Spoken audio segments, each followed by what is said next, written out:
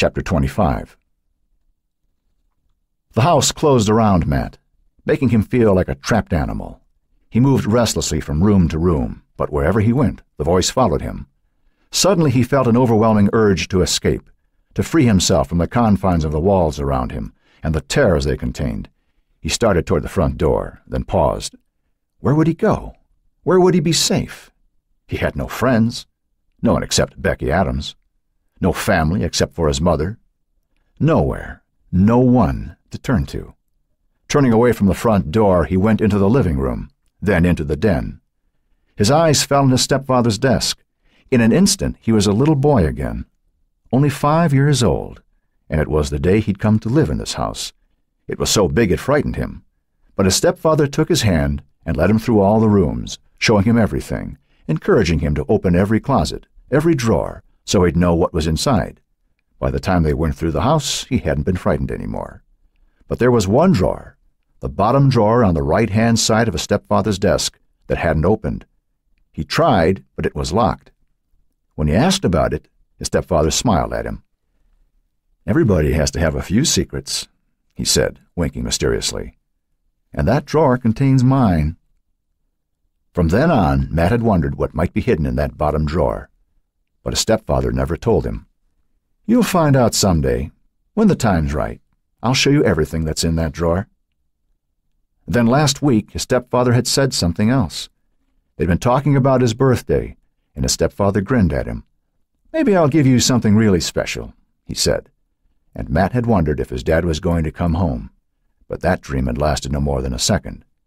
"Maybe I'll finally show you what's in my secret drawer," his father went on, his expression turning serious.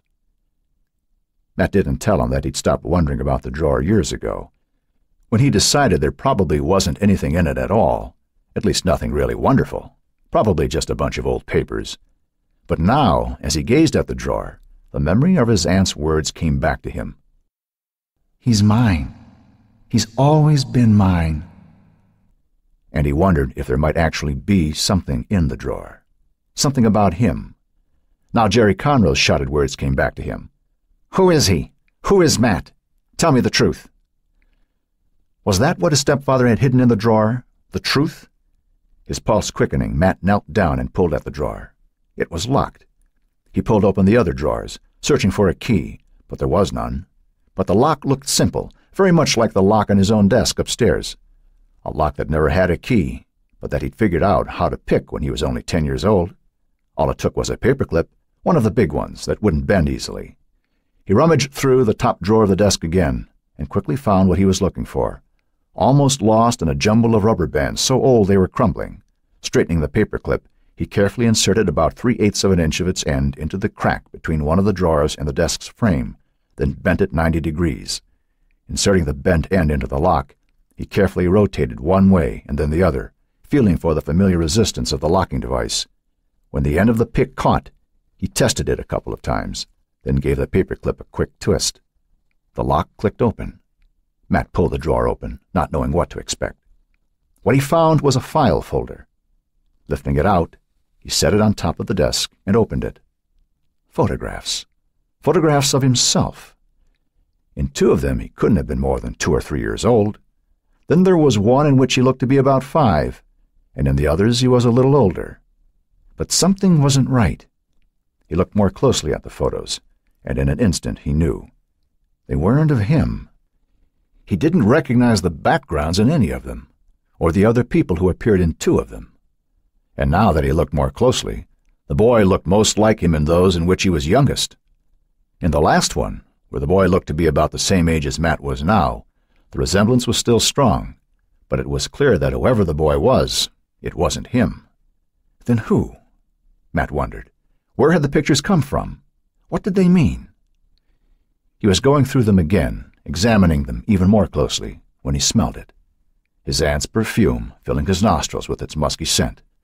He froze. He could feel her now. She was right behind him. But that was impossible. She wasn't real. She was dead.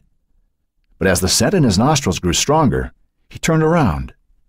His eyes widened in shock as he stared up at the figure that loomed above him. She looked almost exactly like the portrait of his aunt that hung in the guest room upstairs. Her hair, her makeup, everything about her looked the same. Aunt Cynth— But before he could finish, the figure spoke. "I'm not your aunt. I'm your mother, and I'll never let you go. Never." Only now did Matt see the fireplace poker raised high and arcing down toward his head. "You're mine," he heard. "You'll always be mine." The weapon struck, and Matt crumpled to the floor. Becky Adams read the page of her history text for what seemed the 100th time, but it made no more sense to her now than it had an hour ago, when she first slammed the door of her room, not quite in her mother's face, but almost, and flopped down on her bed to study. Except she hadn't been studying at all. She'd been seeing the words, but the meaning hadn't registered. Finally giving up, she tossed the book aside, scooched farther down on the bed, and stared up at the ceiling. The plaster was spider-webbed with a network of cracks that over the years had provided her with hours of lonely entertainment as she searched for new pictures or traced new routes through an imaginary maze. But this afternoon, even the patterns on the ceiling couldn't lift her spirits. And she felt so good when she came in after Matt walked her home from school, the warmth of his kiss still warm on her lips. But that good feeling hadn't lasted after she closed the front door behind her. "You come in here right this minute, Rebecca Ann," her mother had commanded from the living room. Her mother's use of both her names told Becky she was angry. Then she saw the small glass of sherry on the table next to her mother's chair and understood. She tried to pull her eyes away from the nearly empty glass, but it was too late. "Don't you get that look on your face, young lady," Phyllis Adams said, the edge in her voice telling Becky this wasn't her mother's first glass of wine. "If I want to have a little treat for myself in the afternoon, it's nobody's business but my own." "I didn't say anything," Becky began. "You didn't have to. Don't you think I can see?" Before Becky could answer, she plunged on. "I can see far better than you think I can."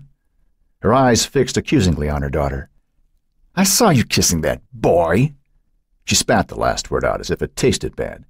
"What do you mean, that boy?" Becky protested, mimicking her mother's tone, and realizing her mistake too late to avoid it. "It was Matt Moore. You like Matt. You've always liked him." "Don't you sass me, Rebecca Ann." Phyllis had pulled back the curtain over the front window just far enough to peer out, as if to make certain Matt was no longer there. "Everybody knows what Matt did to his father and grandmother, and now poor Kelly Conroe's missing. I feel so bad for Nancy Conroe. I can hardly bear it." Her eyes glistened with sudden tears, and she picked up the decanter that stood next to her glass, pouring enough to raise the level in the glass past the halfway point. "How could you kiss him?" she asked. "If he gets the wrong idea about you—" She shuddered, unable even to bring herself to articulate what might happen to her daughter. But Becky had had enough. "You don't even know what you're talking about, Mother." "Don't you take that tone with me, young lady." "Then don't talk about things you don't know anything about, especially not when you've been drinking." Even now Becky could remember the look of outrage that came over her mother's face, a look so seemingly genuine that if Becky hadn't seen it 100 times before, when her mother had been so drunk she could hardly stand up, she might have believed it. "How dare you!" Phyllis raged. "Just because I might have a little sip every now and then doesn't mean—" "Fine, Mother," Becky said, holding up her hands as if to stop the denial she knew might well go on for several minutes. "But you're still wrong about Matt. He's a killer and a rapist, and God only knows what else. And when your father gets home—" That was when Becky had gone to her room, slammed the door, and flopped down onto the bed to study. Why bother to listen to it any more? She knew what would happen when her father got home. He'd hear her mother out, let her ramble on until she ran out of steam, then come in and try to gloss over the whole thing, managing to apologize to his daughter without quite condemning his wife. "Your mother's a little high-strung sometimes," he'd say. "You just have to try not to upset her." Now, still sprawled out on her bed, Becky heard her father's car pull into the driveway. She heard its door slam, the back door open and close, and her father call out to her mother. Then she heard the murmur of voices drifting in from the living room.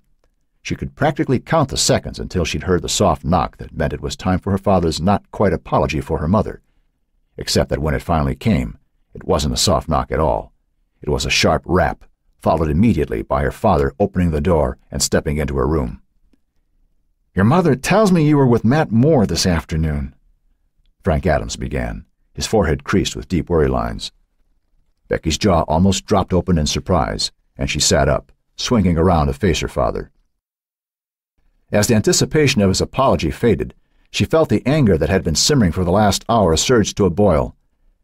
"I don't believe it. You've always liked Matt. In fact, you've always wanted to know why I don't go out with him." Frank Adams' eyes narrowed defensively. "That was before," he said, but his daughter was on her feet now. "Before what?" she demanded, her voice rising. "Before everybody decided he did all kinds of horrible things? Well, if he did them all, how come he hasn't been arrested?" The memory of the misery in Matt's face and voice as they'd stood on the sidewalk while he confessed his own doubts rose to the forefront of Becky's mind. "He didn't do anything, Daddy. If he had, he'd have told—" She cut her words off abruptly, but it was too late. "Told who?" her father asked. "Told you? Why would he do that? And if he didn't do anything, then what happened to Bill Hapgood? He was there when Bill got shot. He was standing right there, and he shot a deer that was between him and Bill. It doesn't take a genius to figure it out. I'm not saying he did anything to Emily Moore. God knows she might have just wandered off. But what about Kelly Conroe? She wasn't the kind of girl who'd just take off, so something must have happened to her. And Matt is the only person that makes sense." Becky's eyes glittered with fury. "It does not," she insisted. "Maybe Matt did shoot his dad. But even if he did, it was just an accident. And anybody could have picked up Kelly. If she was walking home by herself, anyone could have come along and picked her up." "That's not what happened," Frank Adams insisted. Becky's temper snapped. "How would you know what happened?" she shot back. "You don't even know what happens in your own house. You don't even know that Mom's drunk all the time. All she has to do is deny it, just claim she had a bad day or something, and you make every excuse you can think of for her. But not for Matt, even though you've known him all his life and always told me he's exactly the kind of boy I should marry. Well, guess what, Daddy? I'm not going to marry Matt, because he's never going to ask me. Why would he, with the kind of parents I have?" When she stormed out of the house, neither of her parents made a move to stop her. Her father was too stunned by her outburst to do anything but watch her go. Her mother was too drunk even to know she'd gone. Her fury still raging, Becky set off down the street. If she was the only friend Matt still had, he was also the only friend she had. Cynthia Moore moved slowly through the house, carefully examining each of the rooms, deciding what she would keep and what must be changed. Some of the pieces were really quite good. She recognized them as family heirlooms that had undoubtedly been in the Hapgood family for generations. But others, both the Queen Anne chair in the living room, which was obviously a reproduction, and the not-quite Chippendale sideboard that stood gracelessly in the dining room, would have to go. Not that she was surprised to find the less-than-perfect furnishings. Joan had never had any taste, and undoubtedly had never noticed that the pieces she'd put in the house simply were not up to standard. What she did find surprising was that Bill Hapgood had allowed Joan's taste to taint the house so badly. When she finished her tour of the downstairs rooms, she returned to the second floor. First, she went to the master suite, into which she would move her things this very day. Going to the closet, she pulled a large suitcase off the top shelf, second-rate like everything else Joan had surrounded herself with, and began filling it with the contents of Joan's dresser. Not all of it had to go, of course. There were a few things, some lingerie, a few silk blouses, and some very good cashmere sweaters, that she recognized as having been gifts from Bill Hapgood. But the things Joan herself had bought all disappeared into the suitcase, just as Joan herself had vanished a little more than an hour ago, when Cynthia had finally come to the end of her patience and decided to take over completely. Having made room for her things in the dresser, Cynthia started back to the guest room to deal with the mess Joan had made. Her hand was on the knob when she heard the front doorbell chime softly from below. For a moment she was tempted not to answer it at all. The house was hardly in condition for her to receive visitors yet. But when the doorbell rang a second time, she sighed, went downstairs, carefully put on her most gracious smile, and opened the door. The girl standing on the porch was about Matt's age, and struck her as unfortunately plain, her hair as badly done as Joan's had always been. She wore clothing Cynthia considered drab, the kind of clothing she had always hated. She was about to close the door, but before she did, she decided to retrieve a name for the girl from Joan's memory and talk to her, if only for a moment. "Becky? Becky Adams." She opened the door a little wider, adjusting her smile to project a degree of cordiality, if not quite friendliness. The girl, after all, was not the sort of person toward whom Cynthia Moore would ever have been more than polite. Becky Adams looked uncertainly at Joan Hapgood. Though she recognized her immediately, she appeared different to Becky than the last time she'd seen her, at Mr. Hapgood's funeral. She had changed the way she did her hair, putting it up in a French twist, and her makeup was different, too. It almost looked like she wasn't wearing any, except that her cheekbones seemed a little higher, and her eyes looked wider apart. Though Becky had always thought Matt's mother was pretty, she now seemed truly beautiful. Even the way she stood made her look different, and left Becky feeling self-conscious about her own plain features and slumping posture. "What is it, Becky?" Becky frowned uncertainly. Even Mrs. Hapgood's voice sounded different, low and sort of throaty. I was wondering if Matt's home," she said, her voice faltering. Cynthia hesitated, then pulled the door further open and stepped back. "I'm afraid he's upstairs in the shower, but I'm sure he'll want to see you. Won't you come in?" Becky remained where she was for a moment. It almost seemed to her that the woman inviting her into the house wasn't Mrs. Hapgood at all, but of course she could see that it was. She stepped inside. "Perhaps you'd like to wait in here," Cynthia said, guiding her through the wide archway that led to the spacious living room. She gestured Becky into one of the wing-back chairs that flanked the fireplace, and lowered herself onto the edge of the one opposite it. "I'm sure Matt won't be more than a few minutes," she said, her eyes fixing on Becky. Becky fidgeted under her gaze. "Maybe I should come back some other time," she said, starting to get up. "Or you could just have Matt call me." Cynthia leaned forward, holding out her hand as if to stop Becky. "Oh, no," she insisted. "You mustn't go. You just got here, and I know Matt wouldn't want to miss you." Uncertain what to do, Becky nervously eased herself back into the chair. Then the demeanor of the woman sitting opposite her changed. "You're in love with my son, aren't you?" Cynthia Moore asked, her eyes hardening, her voice suddenly cold. "No," Becky protested. "Of course you are. It shows all over you. But it won't do you any good. He belongs to me." Becky's stomach suddenly felt hollow, and a chill ran through her. What was Mrs. Hapgood talking about? In a cold sweat that made her body feel clammy, Becky stood up. She was so frightened, her legs would barely support her. "I'd better go home," she said, her voice quavering. Opposite her, Mrs. Hapgood rose from her chair, her eyes still fixed on her, but it seemed to Becky that she was seeing something or someone else. "Joan wanted him," she said, "and Bill wanted him, and that terrible Conroe girl. They all wanted Matt, but none of them could have him." Her eyes bored into Becky, who was trembling now. "You can't have him either, you pathetic child. He's mine, and he always will be." Becky tried to back away, tried to turn and run to the front door, but her body refused to obey her. It wasn't until Mrs. Hapgood moved toward her, her hands reaching out, that Becky finally came back to life and wheeled away, but her foot caught on the thick oriental rug and she fell, sprawling face down. She tried to scramble to her feet, but by then Mrs. Hapgood was on top of her, sitting astride her, pinning her to the floor. Then she felt the woman's hands clutching at her hair, pulling her head up. "Do you understand?" Cynthia screamed. "You can't have him!" She slammed Becky's head onto the floor, then raised it. "I won't let you have him!" Again she slammed Becky's face into the carpet, and a howl of pain and terror erupted from the girl's throat. "No one can have him!"